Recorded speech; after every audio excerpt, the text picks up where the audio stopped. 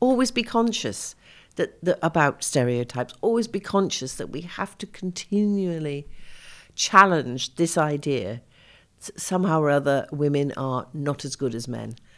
That, you know, there are things that women can't do. There are things that women shouldn't do.